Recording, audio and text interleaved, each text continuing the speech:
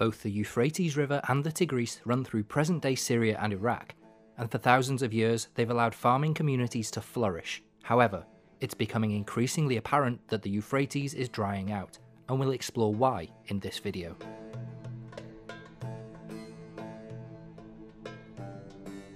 A government report in 2021 warned that the rivers could run dry by 2040 due to declining water levels and droughts driven by climate change.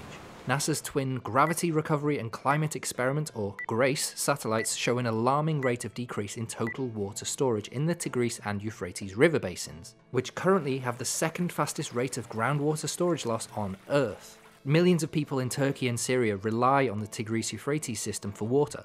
International disputes over access to the water are already heating up and have prevented governments from reaching a solution to the problem. In the British Medical Journal, there's a report which states that people are struggling to get their hands on fresh water, and illnesses like diarrhea, chickenpox, measles, typhoid fever and cholera are currently spreading across Iraq because of this water crisis. And the government no longer provides vaccines to its citizens.